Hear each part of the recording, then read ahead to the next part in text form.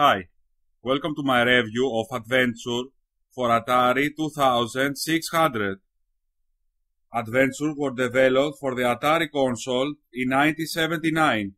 It was the first action-adventure game that was released. It was one of the first games that has an ending screen and it lets you continue your adventure if you die. So let's start with the review. The objective of the game is very simple. You must retrieve the magical chalice and bring it back in the golden castle. When you do that, you finish the game and you see one of the first ending screens in history. The dragons in the game try to stop you by swallowing you whole. If this happens, you can continue your game by pressing the reset switch. You will start in the golden castle. All the items will be in the position that you leave them.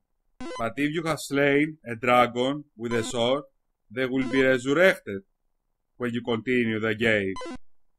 The sword looks like an arrow, but trust me, it's the sword. In easy mode, there are two dragons that chase you, the green and the yellow, two castles that you must travel to, and the blue labyrinth.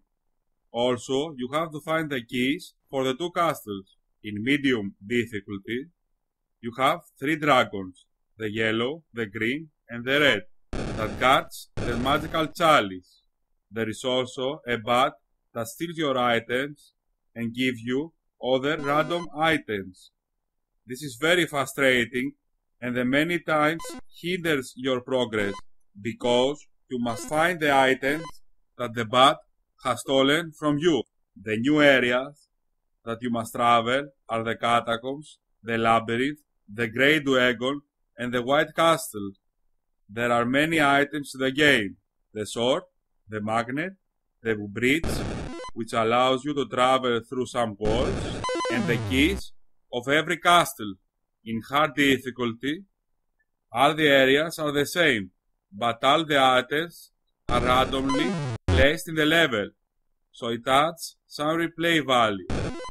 Be careful, however, there is a bug in hard difficulty that prevents you from finishing the game.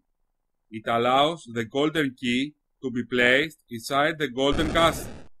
Adventure was one of the first games that has an Easter egg. There is a hidden room in the game in which the creator is credited for the game. The characters are large and the dragon's mouth and the bat are animated. However, I wish your character didn't look like a square. In the sound department, there are some sounds like the attack of the dragons and the sound that you pick up an item, but the game is too quiet most of the time. The controls are simple. You move your character with a joystick and you leave items by pressing the red button. You pick up items by touching them. Overall, I think Adventure is a very original game. It's basically the ancestor of games like The Legend of Zelda and a very important piece of gaming history. The hard mode and the bat adds replay value, but I wish that the game was larger. I finished the game on normal in 15 minutes. I give Adventure a 9 out of 10. I think it's a true classic. I'm Steph Knight and see you next time.